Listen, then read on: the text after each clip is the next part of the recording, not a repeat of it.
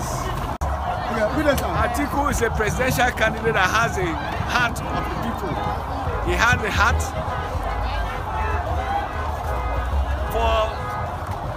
he has sympathy for the people because he has come to sympathize with the people of Bayelsa State.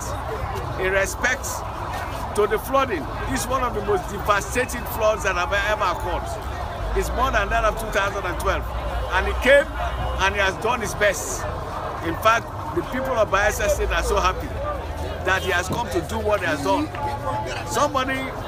A footballer lost his life and is able to appreciate and then sympathize with the family. He gave scholarship to 2 of his sons.